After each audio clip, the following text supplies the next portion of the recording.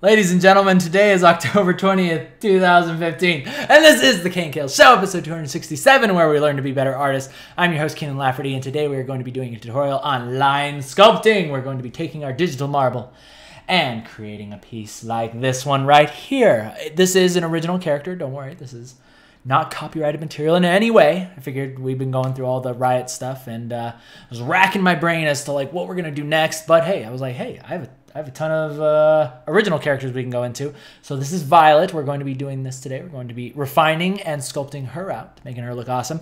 But before we get into that, we take a stroll down a very special place, and that is, of course, the lovely Lane, because you guys have been submitting your amazing pieces to the Facebook. If you'd like to go see them all for yourself, just type in that tiny URL, /KNKL fanart.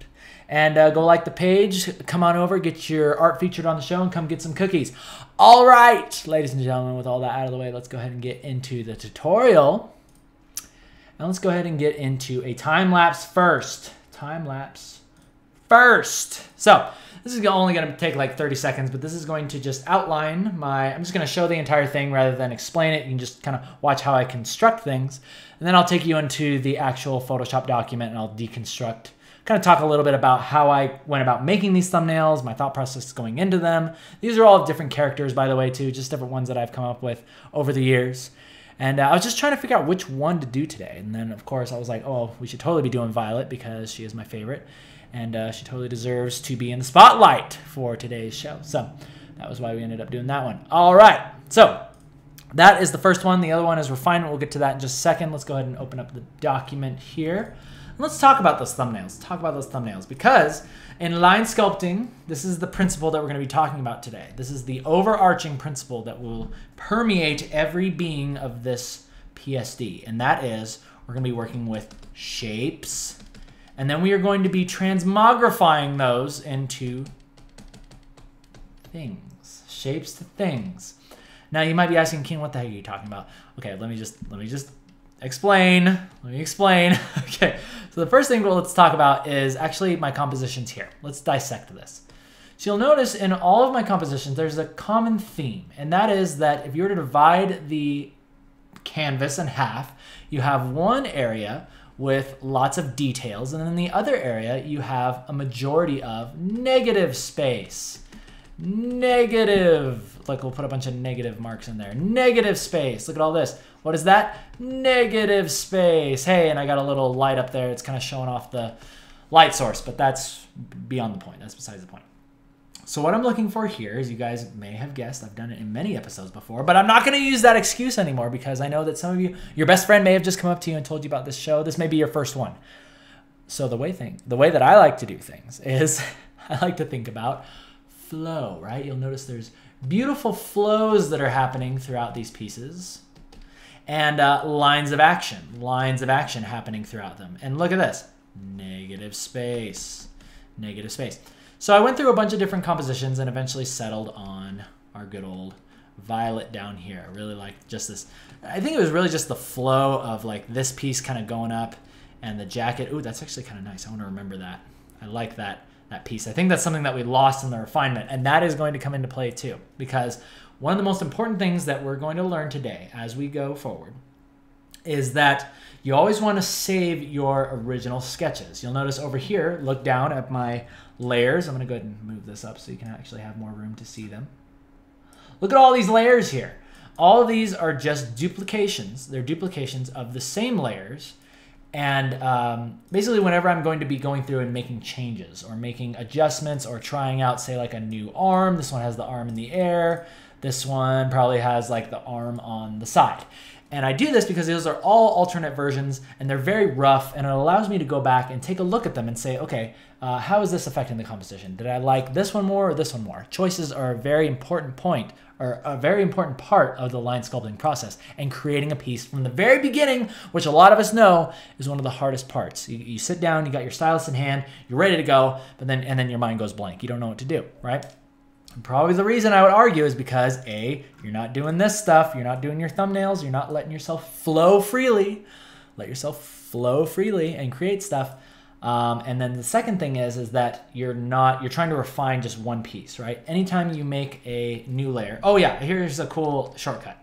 So say you have this layer here, and then you want to make a different version with her with like bunny ears or something. So the shortcut to duplicate a layer is Control J. Control J. Okay, hit that, and then boom, you got yourself a new layer, and now you can add those bunny ears on, right? Cool. So that's what I always do whenever I'm creating a new layer. I want to try something else out, move an arm around, or just something else like that. But the second thing that we're going to talk about in line sculpting is this, okay? And we're going to have to create a whole new layer with this, and then I will take you through. I'll do the quick time lapse of how we got to this one right here, this current version. And then we'll go ahead and do some real time, a little bit of real time line sculpting so I can show you guys what I'm thinking about. All right, so this is the principle of line sculpting. Line sculpting. I'll just put line sculpt. Tor. All right, so here is the principle of line sculpting. Here's what you want to do. You want to create a happy face like this, right? And you want to put some eyebrows on him and maybe a little bit of blush because he's like devious, right?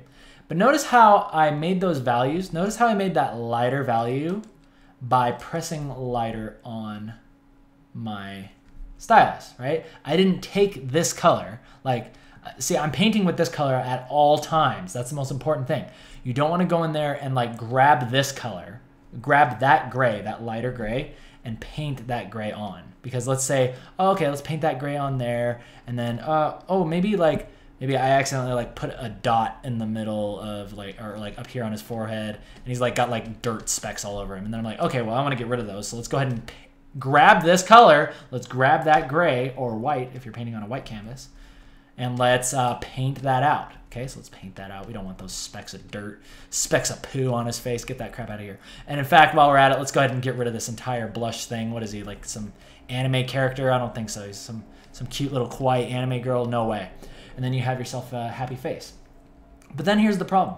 Because eventually I'm going to teach you guys how to do something called line coloring. And that relies on you having created a piece, or basically everything that you can see through, it's like all opacity. There's no, like, because see, here's what I'm talking about. Like, this is what exists on that layer. Because we painted that gray in. See how it still exists there? So even if we hit this and then we lock the pixels, right? This is how I lock the pixels, this button right here that I'm circling. If you click that and then you go in to paint this stuff, see how I can paint these colors? And it's like, oh, this is so nice and everything. But because those gray colors are hidden there, they're predator camouflaged in there, as soon as you start to paint everything else, you're like, oh no, what have I done? Okay, so that took a little while to explain all that. Basically put is that create your values by pressing either lightly with your stylus or erasing, right? Flip your stylus all the way around, flip it around and use the eraser, okay? That's the way that I like to do it. There is another way to go about, like, even if you do mess up and like paint gray in, you can still go in and do it, but it's kind of a pain in the butt. Almost said something else.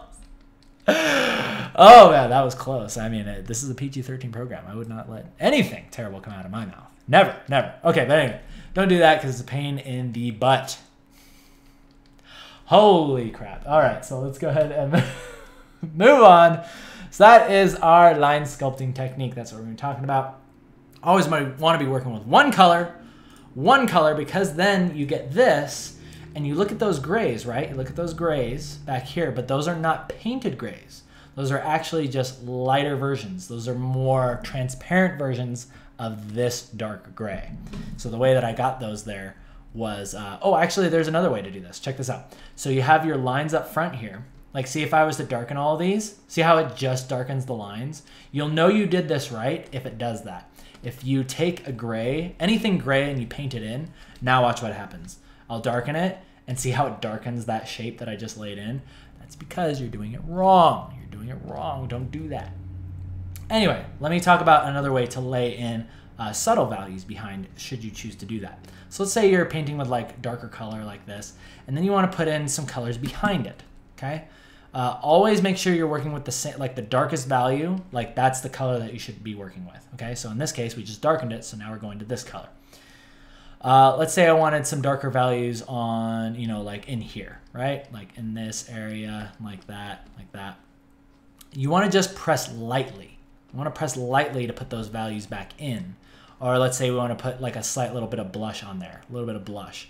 So go like that, but that's obviously too much. So let's go back in and erase it out. Erase it out till we get to the point that we like, till we get to something that we like, see? And then this is basically just a layer behind those lines, a layer behind those lines. And because the lighter values are transparencies that we're seeing through, we can do stuff like this. We can add those values behind it. Because if that was painted gray, we wouldn't be able to see, you know, the darker values behind it.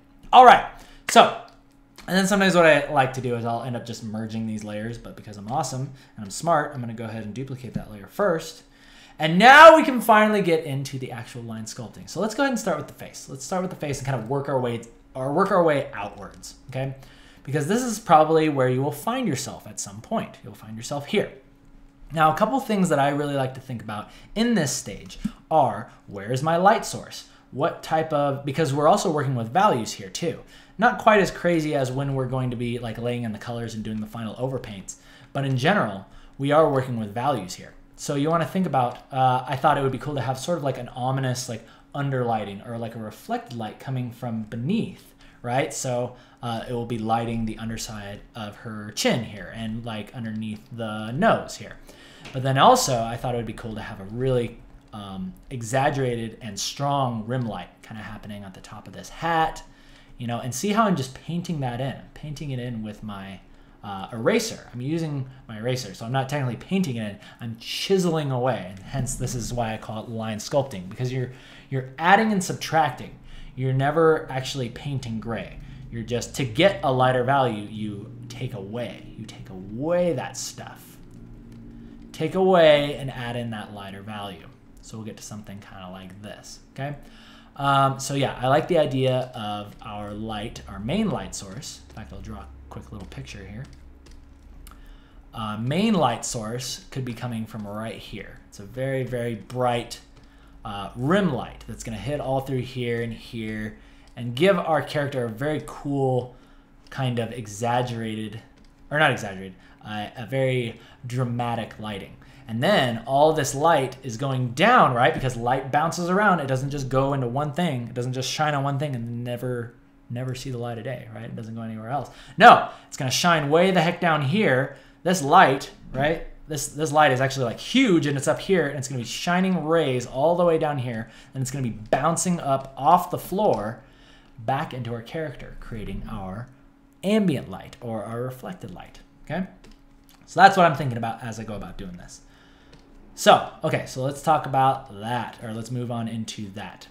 Okay, so because we know that we have that ambient light coming from beneath and the principal light or main light coming from the top, we can say, okay, well, there's probably a little bit of that light that's gonna hit the edge of this nose, right?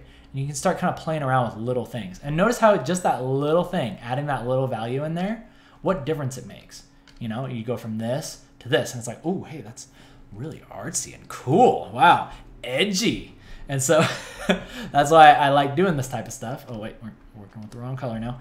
There we go. That's why I like doing this type of stuff, because you can do that. You can do that. So I'm going to go ahead and get rid of this a little bit. Her eyebrow is kind of getting a little crazy there. Let's go ahead and erase this out. And this is undoubtedly a problem that you'll run into here.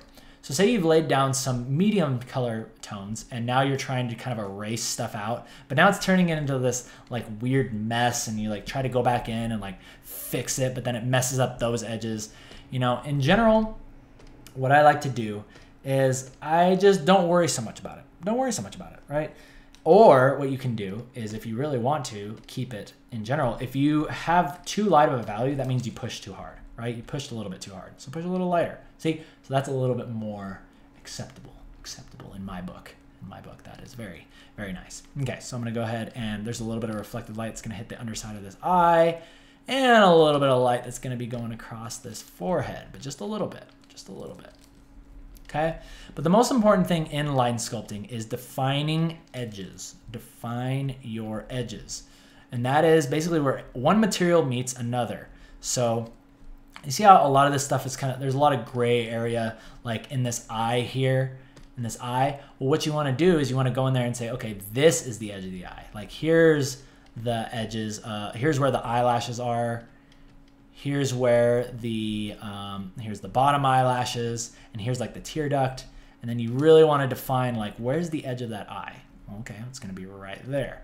Where's the edge of this iris? Okay, it's going to be like right there. Boom. And now you are beginning to refine slowly. Refine slowly. Put a little shine there. A lot of this is very subtle work. A lot of this stuff takes a little bit of time. And like I said, if you're ever wanting to put in subtle shadows, or maybe you want to like kind of fix something up, just make a new layer behind it, because the way that you're working is you can go in there and you can do stuff like this. You can take your color, make sure you're still working with the same color, and then you can do this. You can kind of just lightly lay in that value and then kind of erase it back out without fearing, oh, you're not messing anything else up, because that's all you're doing. It's just it's that layer behind it. And then when you're done, you can either merge them together or you can keep them separate, whatever you'd like to do. But this is the way that I like to do it whenever I'm doing like subtle changes. Whoops, just made her blind. Oh, that's not good. There we go. Cool. So I'm just defining the edges of these facial features, okay? But all the while, I'm making sure not to change it too much from what it originally was, because that's the other important thing, is that you look at the shape. Look at the shape of this lip. It's like if we were to really outline this, it would look like this, okay? And while that looks kind of strange, there's something about that shape that is very kind of fun and interesting. And that's something that it's things like that that I really like to try to preserve. So I'm gonna go in there and I'm gonna really try to keep that shape in there, because I really like it. I really, really like it a lot.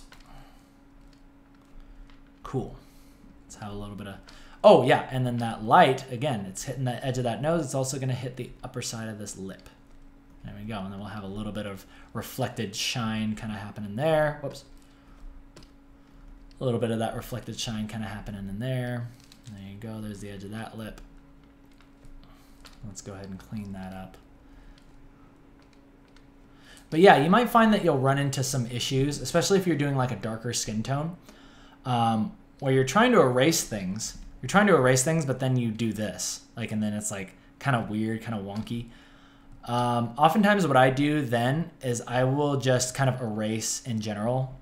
I'll just think about it like this. It's like, I'm gonna go back in there and add those dark values, but for now, I'll just kind of erase this whole part of the face. Almost like increasing the value of the face as a whole, and then going back in and kind of fixing it later. Yeah, there we go. So something like that. All right, so let's go ahead and take a look. Let's take a look. So we've gone from, go ahead and drop that in. Okay, so we've gone from that to that. See how now we're starting to create more depth in our piece. We're starting to really define the edges of our eyes, define the edges of the lips. And as you go through your entire piece, you'll do the same thing with the close. And speaking of close, in closing, let's go ahead and do a little bit of like this, these chains and these buttons. And just kind of refresh you with everything that we've learned today. So the principle that you're learning today is the first thing that you created was shapes. Okay? Shapes, which are these things. Basically all this stuff, all these scribbles, all these lines, those are your shapes. And your values. You've created shapes and values. Now step 2, and really where line sculpting comes in, is now you begin refining and defining what those shapes are. What are those things? Are these buttons? Are these going to be, you know, chains kind of going across here? And notice how I draw these in with, I'm still drawing them in with values, but notice how it creates the look of a chain because I'm doing it that way, you know? So you'll learn all kinds of, I mean, you can totally steal this if you want. This is how I like to draw chains. It's just like 2 lines and then 1 line, 2 lines, then 1 line, like that. Again, still not worrying too much about adding in all that detail because that will come in to play later, as you will see. But yeah, that's basically my line sculpting in a nutshell. Let's go ahead and fix these little frills here and define that chest. Define that chest, because I know why you showed up. I'm not gonna let you get out of here without getting some boob action. There we go. All right. There we go. All right. Oh, hey, that's looking really cool. What's up, baby? Yeah, I'm liking that. So that's how we go about line sculpting. So you want to think about it almost as like painting in black and white. But as you guys will see as we continue through this piece, I'll leave a lot, like the finished lines will technically, they'll basically look still kind of messy on the inside, but eventually what we're going to end up doing is we're going to go through and we're going to clean up the outside like almost so immaculately, it's going to be kind of funny. And that's going to create an illusion that's called professional work. Because the difference between a professional piece and an amateur piece is, watch closely, see the edge of this head? Right there is professional, right there unprofessional. Unprofessional. Look at that. Look at how nasty and messy that is. And then you do that and you're like, whoa, your work is so clean. Your edges are so beautiful. How do you do that? You know, and that's really what it's going to come down to. But we're going to save that for another time, ladies and gentlemen. And with that, we're going to go ahead and end today's show. Thank you guys so much for joining me on YouTube. Thumbs up if you like it, thumbs down if you don't. Before we go, oh yeah, of course, we got to say thank you to the defenders of the KNKL Kingdom. Nonplus, David Cariello, and Laura Bashir. Thank you so much for sponsoring my show. I got to yell so loud here because the music is loud and I like it. I like it that way. Did it deliberately because it is celebration. Yes, thank you to my sponsors. Those people keep the lights running at night. If you'd like to sponsor the show and get cool stuff, hey, speaking of that, if you want to check out this PSD for yourself, I'll be uploading it to the Patreon, and you can get all the information how to get that right there. Click that little link. Alrighty, guys, so we're going to call that good. Oh, yeah, the last update is I'm going out of town. I'm going out of town next week, so no show next Tuesday, but I will return to you on November, what is the next Tuesday? November 3rd? Yes, I will return to you guys on November 3rd. We'll be jumping back into this piece, and until then, you guys take care. See ya.